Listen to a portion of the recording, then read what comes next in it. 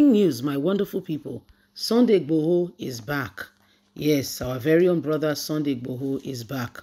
Sunday Igboho issues fresh warning to President Muhammadu Buhari. Remember, he's still in Benin Republic. He has not returned to Nigeria. The money that was awarded him as a result of his property being destroyed by the Nigerian government has still not been given. In fact, he won the case in court, but the security agencies are arguing that Nigeria is in a very delicate position. They cannot afford that amount of money, but they can afford to give 1.4 billion to Niger Republic. They can afford to give $1 million to Afghanistan. God help us. What kind of a nation are we in, really sincerely speaking? How did we get here? And why are we quiet in the face of all the devastation being caused by these very people who are supposed to be leading this nation? Please don't forget to give us a thumbs up, like us, share, subscribe. Just in, Sunday Igboho issues fresh warning to President Muhammadu Buhari. Yoruba Nation agitator Sunday Igboho had told President Muhammadu Buhari that large-scale killings of civilians, such as one that happened during the civil war between 1967 and 1970, will never be allowed to repeat itself again.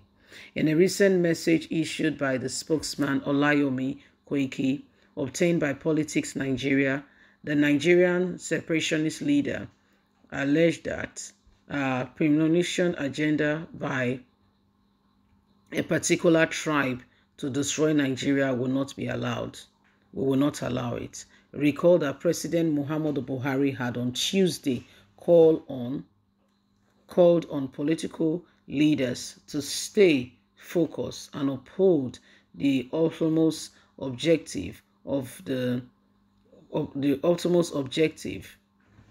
promoting the interest of the country, saying Nigeria cannot afford another civil war.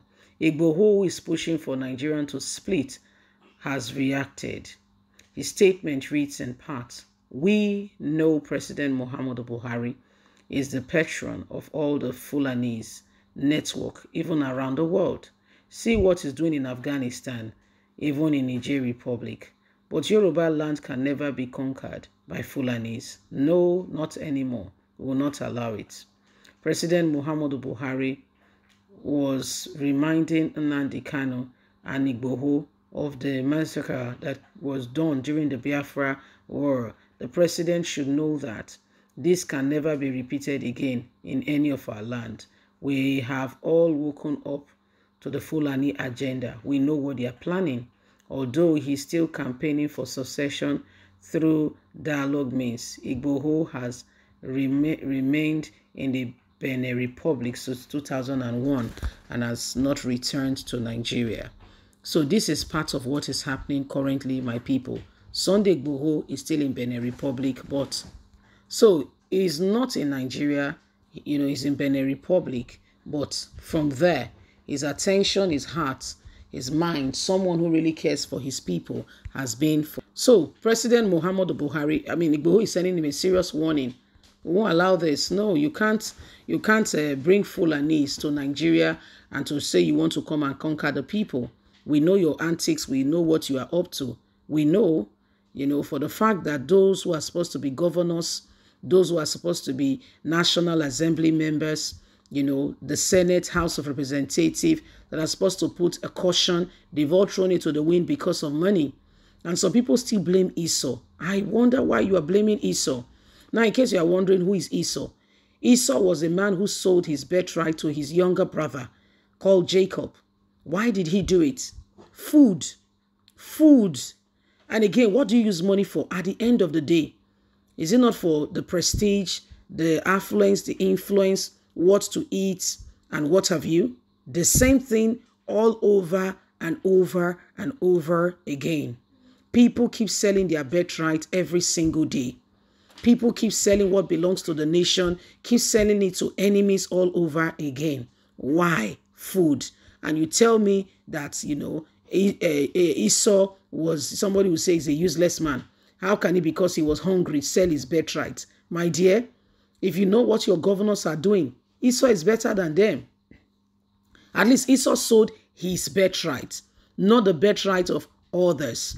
Your governors are not only selling their birthright, they are selling your birthright. What about those you put in the House of Representatives, Senate? They are not only selling their birthright, they are selling your birthright.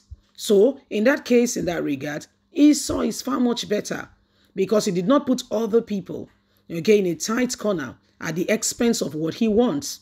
He was not that selfish. No, he wasn't. He was not as selfish as some of the people we have given opportunity to be leaders today. What are they doing? Looking out for themselves, not for the generality of the people. What's their business with the people? All they are carrying out and all they are doing, all they are particularly about is me, myself, and I. Oh, what a shame. Oh, what a disgrace. We cannot continue like that. You see this bad attitude that we have, okay? This bad attitude that we keep, we keep carrying around. Enough is enough. It must come to an end. Once upon a time, every one of us must rise up to the occasion. We can't allow it. We can't allow it.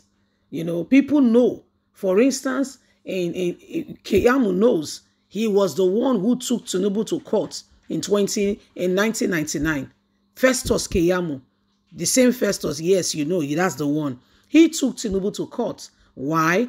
The House of Assembly cleared Tinubu of forgery and perjury. And what did he do? He went on.